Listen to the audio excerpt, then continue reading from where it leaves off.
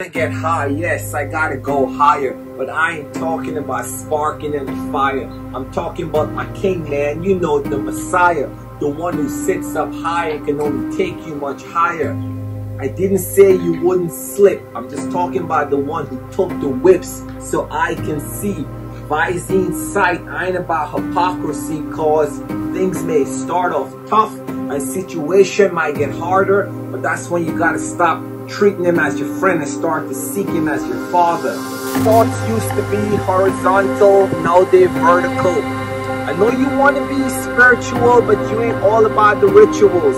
Christ can make you a better man, someone your kids can look up to. Instead of running around, picking pockets, stealing jackets, wondering about your next drug hit. But when my back was against the wall with no one to call, I cried out to Christ, and the answer was real simple.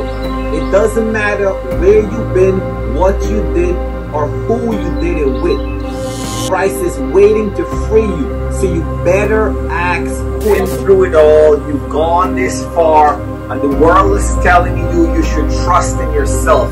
But I'm here to tell you, you should let go, trust God and no one else. Feel your pain, but if you call on His name, salvation will fall down like rain, drops on your head to the sole of your feet. His love will submerge you. All you gotta do is seek.